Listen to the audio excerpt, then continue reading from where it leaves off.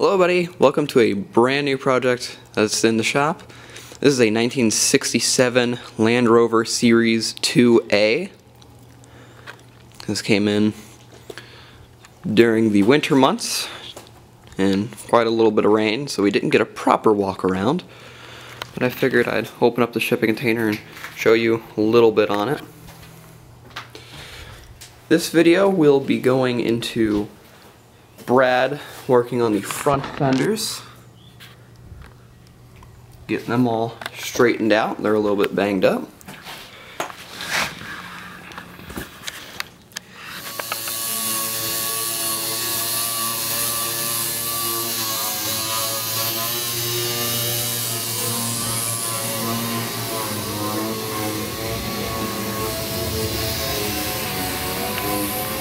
I've got the other one over there as well.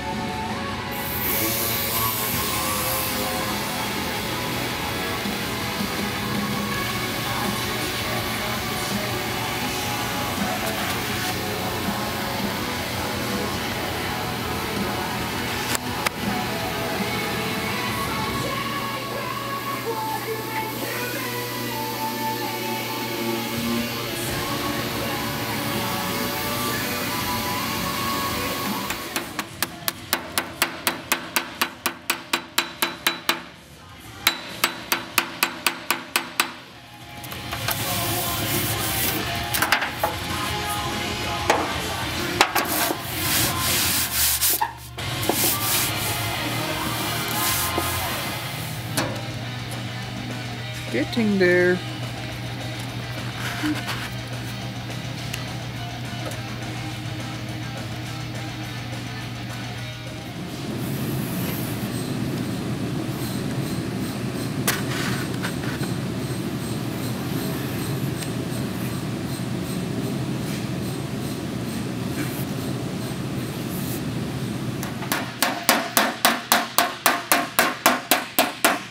I like understand where the son of a bitch. I understand where the people are coming from.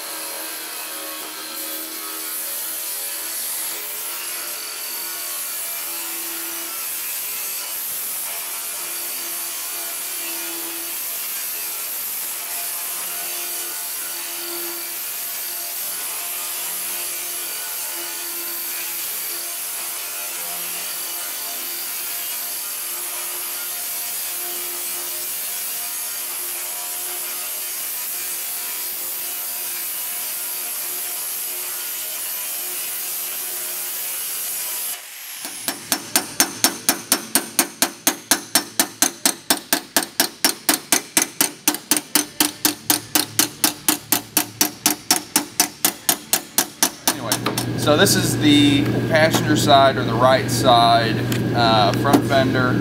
Had some damage up in this top rear area. It being stamped in aluminum, it liked to get really free as far as the shape and the form with any type of work.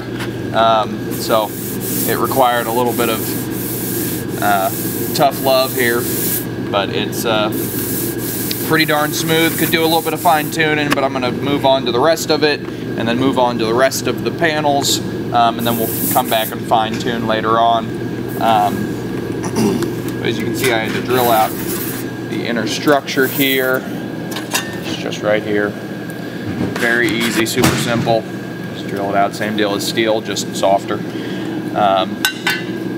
But working really nice.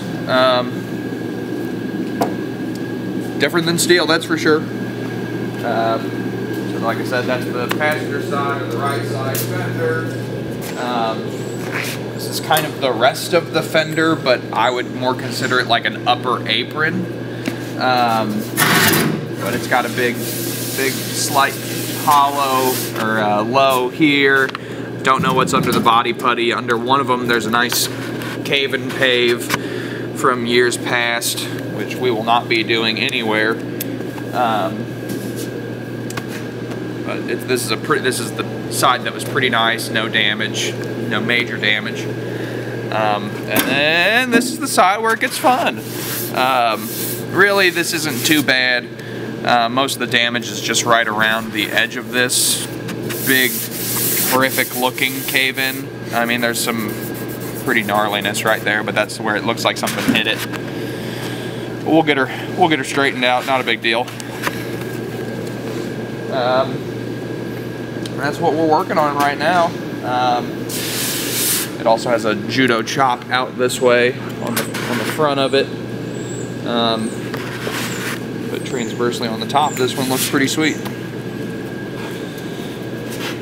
Until we dig into underneath the paint, but that looks to be just paint, no filler. So that's kind of what we're working on, just heat shrinking, discing, and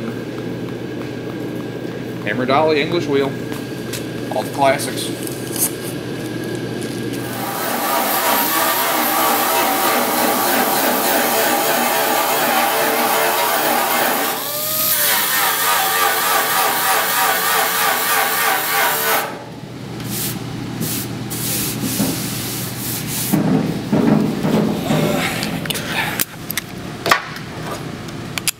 Logo.